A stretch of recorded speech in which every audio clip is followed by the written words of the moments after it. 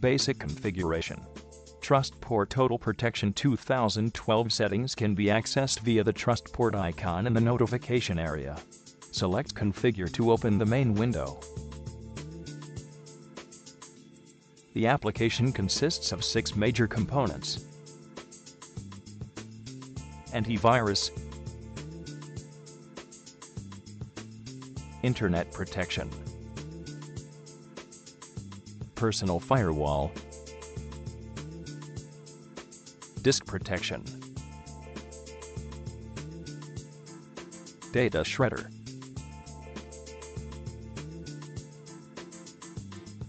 and archive encryption. For an online user guide to the software, click on the Help link or simply press F1. If you want to see information about the product and license, click on About link.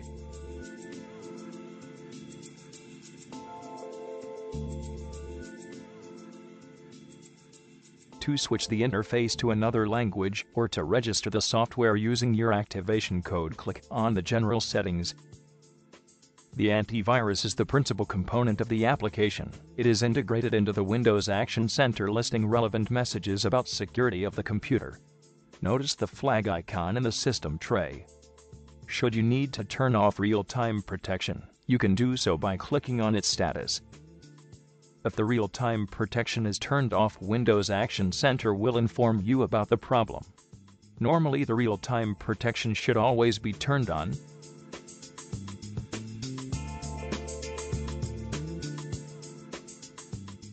If you wish to scan your hard drive, removable media, system registry, or any selected target, click on Scan for viruses. A window will open showing the progress of the scan and the statistics on healthy and infected files. Sometimes you might like to take a look at the files in the virus quarantine or at the antivirus logs.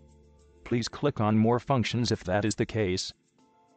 The antivirus logs list all events, like past scans, updates, errors, and so on. In order to protect a flash drive or other portable memory media, it is possible to export the antivirus directly to that unit. It will then protect the unit with any computer you're using.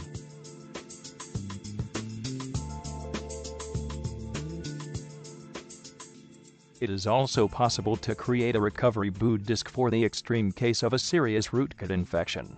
For further information about this feature, please contact us at email support@trustport.com. There are 2 available methods to create a recovery boot disk. To change behavior of real-time protection and on-demand scanning, please click on Configure. You can set up here the default action for a file wherein a virus is detected. Whenever the selected action cannot be applied to an infected file, the next action in a row will be performed. If the file cannot be renamed, it will be moved to quarantine. If it cannot be moved, it will be deleted, and so on.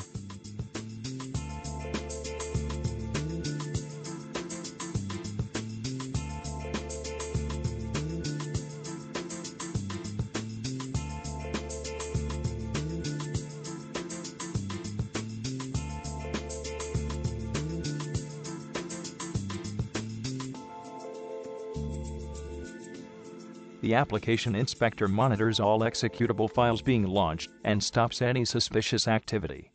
For details, go to Expert Settings.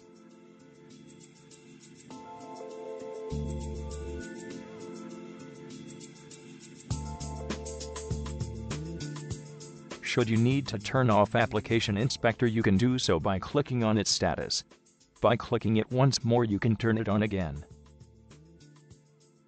Let's take a look at the Application Inspector configuration now.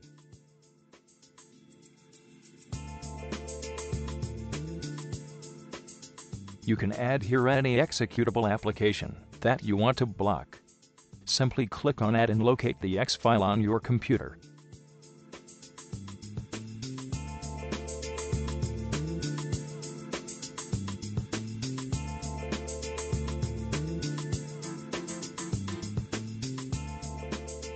If you later try to run an application which is not allowed, you will get a message about the application being blocked.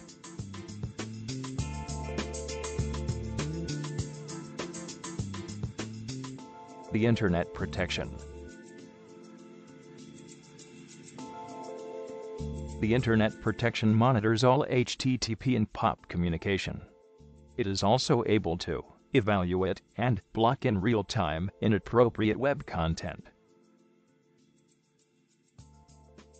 Should you need to turn off or turn on the Internet Protection, you can do so by clicking on the status of its individual components.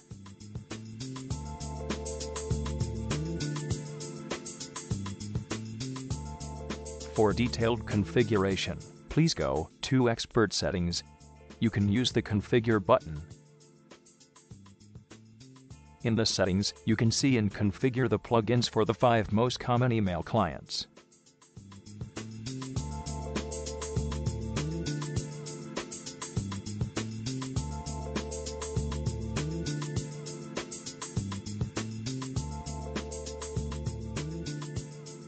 A detailed configuration of the mail antivirus is also available.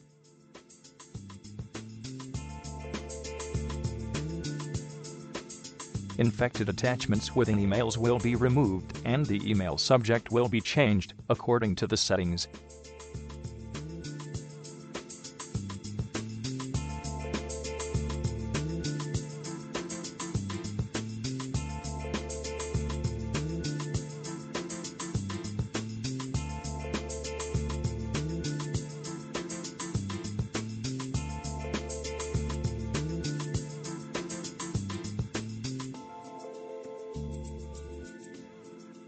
In addition to automated spam detection, you can manually add addresses to the blacklist in order to block emails from them. You can also add addresses to the whitelist in order to exclude them from anti-spam control. The anti-spam has default sensitivity, defining how strictly the emails should be evaluated. Should you need to increase or decrease the sensitivity, click on the Advanced button. Change the spam threshold number. The bigger is the number, the less sensitive is the filter.